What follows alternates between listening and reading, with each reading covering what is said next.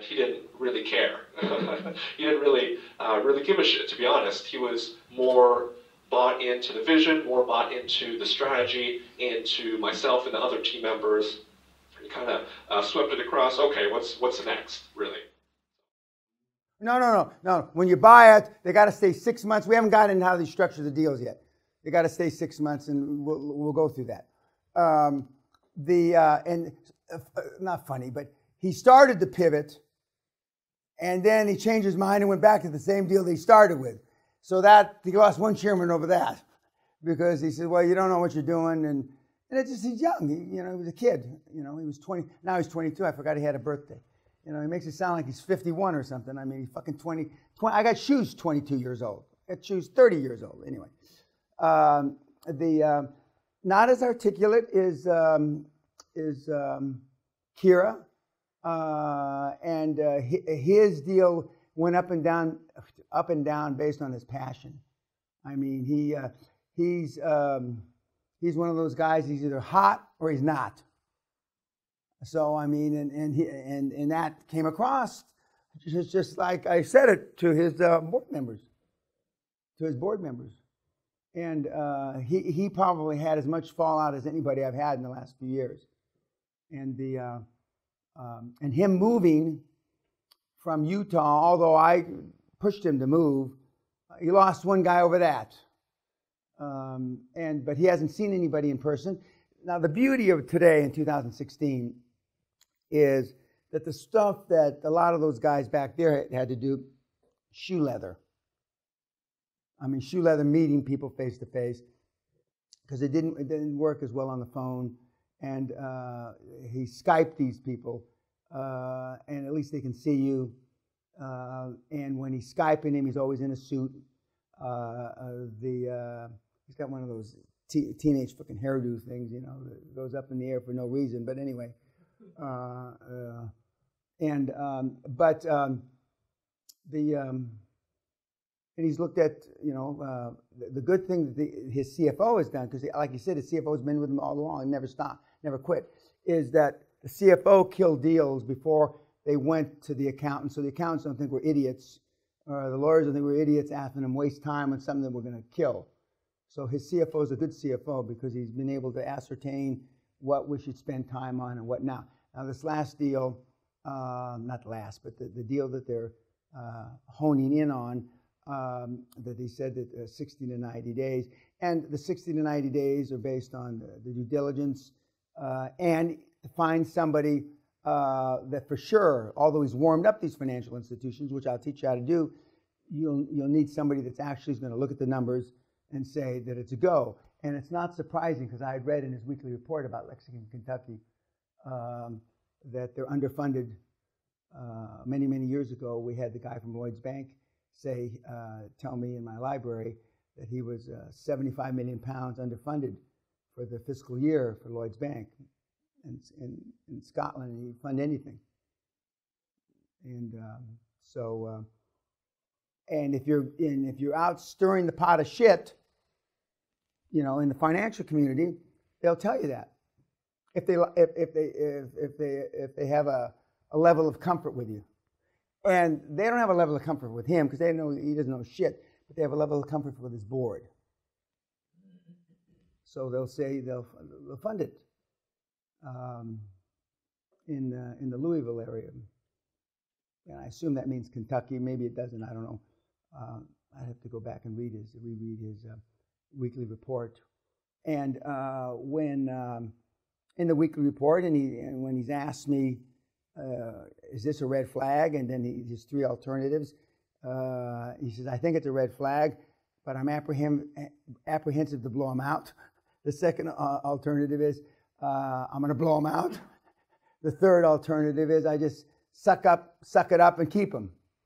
And then his alternative is to blow them out. He says, I know the right option. My gut tells me to blow them out. And so then I'll just put right next to it, yeah. That's it. There's no intellectual discourse, no mumbo jumbo. And so he did. But when he was going through those three chairmen, I mean, he's giggling about it now, but it was not a laughing matter for him. I mean, he was wounded. He was like a water buffalo that took 2 in the shoulder. Not dead yet, but and it always happens. There's never a good time to make a hard decision. Never. So when did he lose this? Second chairman, he's moving from Salt Lake City, Utah, to Nashville, Tennessee, where he knows nobody. Okay. Not when he's settled in, and so he's hemorrhaging blood all the way to fucking Nashville. And but he sucked up his pantyhose, and he's a good kid, and I think that he's working in hospices on the weekend, wrapping up dead people. Oh no, he's not using his web, but he's wrapping up. I think in hospices when the old farts die, he's wrapping them up. Any difference between U.S. and Europe in terms of people's perceptions? No. But we have a lot less fallout in Europe than we do the U.S. A lot less. Yeah, but I mean, the people don't seem to leave. We still do it. We still get it. But I mean, our Denmark guy, which I don't think he's lost anybody on his board. The Scandinavians, either too stupid. I'm not sure what it is. They seem to stay with a sinking ship. I mean, they don't leave. Once you get it ain't easy to get them though, because they want more romance. They want some foreplay. They want it's just But once they decide, they're pretty firm. The Scandinavian countries, the ones that seem to flip flop a lot are South American countries. And another ones that flip flop a lot, Mexico flip flops a lot. But I mean, Switzerland in that area, once they're on board, they seem to stay on board. And the Swiss and Scandinavian countries, even though this is how it's supposed to work, when you get somebody like an ex-minister, that's a big fucking deal. But they stick.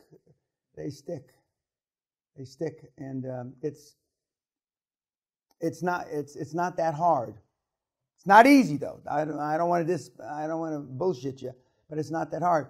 And he's doing well.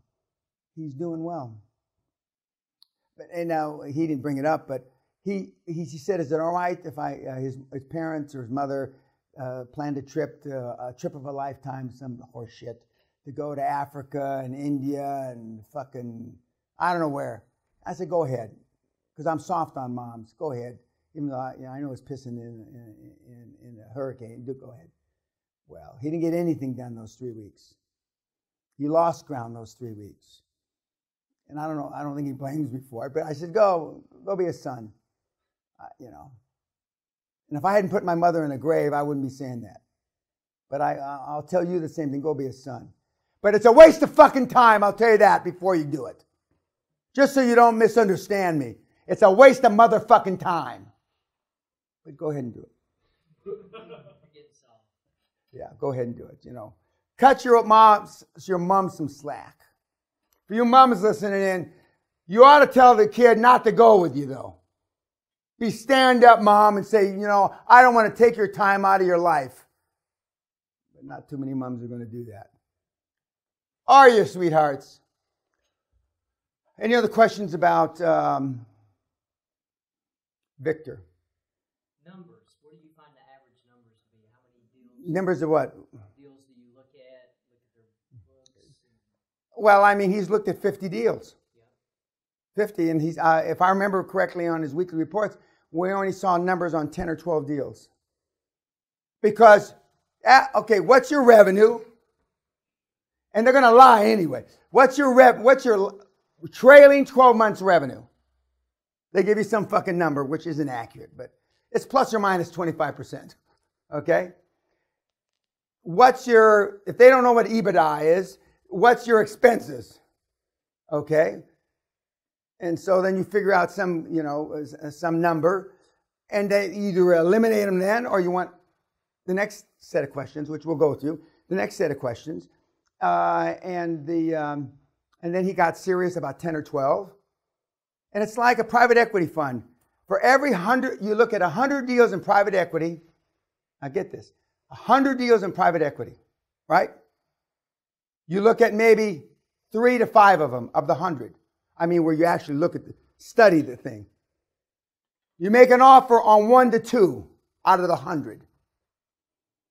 And you invest in maybe a half of 1 out of the 100. Those are the numbers. And those are professionals. They're not you. So if you think your number is going to be any better than that, what are you smoking? And give me some of it if it's not addictive. And private equity funds, it's a toid, and a toid. A toid, go boost. Bankrupt. A toid, break even. And a toid, make some money. And 10% of that toid is you're looking for Facebook. Those kind of things. So, I mean, it's a numbers game. In the professional, so you're not going to be, unless you're just lucky out of the box, and some of you will be. Like I said, one of you has got a chance to make more money than all the other success guys, devotees, cumulatively on the planet. And I somewhat braggadocious, because they're not teaching anybody how to make any fucking money. And that's all. And even though it's dirty and filthy and it's grimy and it's not popular now. It's kind of like making pizzas, Anthony. Now, see, I'm enamored with the pizza business, which I think Anthony's already could tell, because I can just see little old ladies waddling around in the kitchen, and because I see that, and then he verifies that's what it is. So I like that.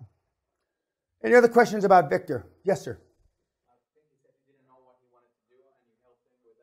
Yes, I helped him. He makes it sound better than it was. Because, I said, "Are you a fucking idiot?" I think is what I said. Which is what I normally say. "Are you a fucking idiot?" And I said, and I'm not making light of the fact that he's doing this. His grandmother was in a hospice, and that's a great story.